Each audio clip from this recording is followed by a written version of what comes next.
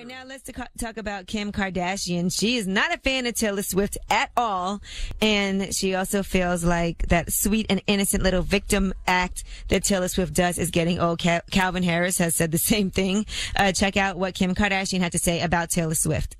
She legitimately, quote, says, as soon as I get on that Grammy red carpet, I'm gonna tell all the press. Like, I was in on it. And then she just didn't like the reaction. Yeah, and, you know, just another way to play the victim. Definitely got her a lot of attention the first time.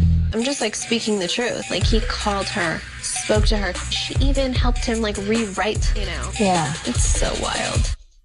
I agree with that, though, because after a while, if Taylor comes out with another album where she's talking about a bunch of guys breaking up with her and breaking her heart, after a while, you got to say, maybe it's you. You okay? Maybe it's not these guys. Maybe it's you.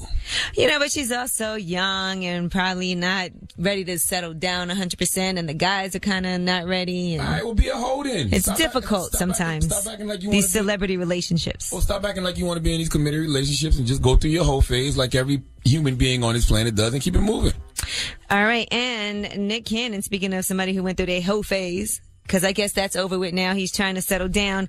Allegedly now he is dating Chili from TLC, but they're saying that it's not serious yet. They've just been spending time together, hanging out, trying to see where it could go, but they haven't committed to each other. They said Chili's a very mature woman that's been around the music industry for some time and gets it. Nick has always had a crush on her growing up, and he thinks she is beautiful. Nick and all the girls he had a crush on growing up. Drop one of Clues bombs for Nick Cannon. Nick Cannon has the best coochie catalog, probably, that I've heard. Because I remember he telling Big Boy about he had what, Nicole, what's her name? Christina Milian, Salida Ebanks, he was engaged to. Mariah Carey, you married, then you put Chili on that list. He got a great coochie catalog, bro. Nick, let's say what you want. His coochie catalog way better than his rap catalog. Well, you know. Yeah, it's not even close. Hey, you got to do what you got to do. All right, well, I'm Angela Yee, and that is your rumor report. All right, now coming up next, we usually do Donkey of the Day.